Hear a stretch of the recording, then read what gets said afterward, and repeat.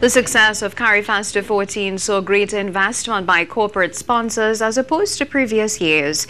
This from Acting Prime Minister Colm Imbert, who agreed with the Culture Minister that this is indicative of the powerhouse Carifesta has become throughout the region. Cherrylene Lewis reports.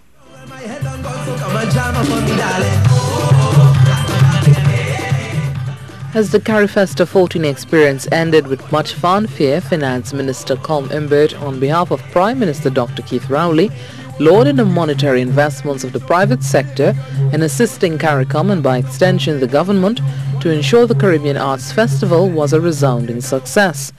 From all reports, Carifesta 14, Trinidad and Tobago 2019, has been one of the most productive, if not the most prolific, editions of this magnificent festival to date, with exceptionally high creativity and innovation and record investment by the private sector.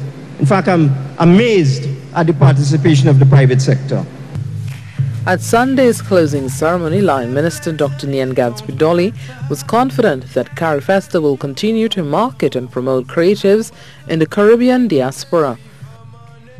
Carifesta will continue to endure throughout the chapters of the Caribbean's history, intensifying an already luminous glow on the region's premier artistic expression.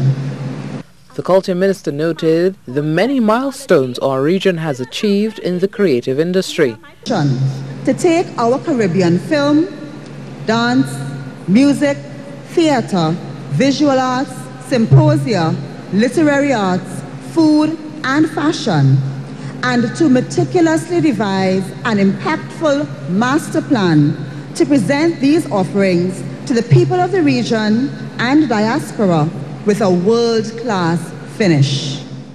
With this generation, you don't seem to have a grip of this situation. Antigua and Barbuda will host the next Carifesta in 2021. Cherrylene Lewis, TTT News.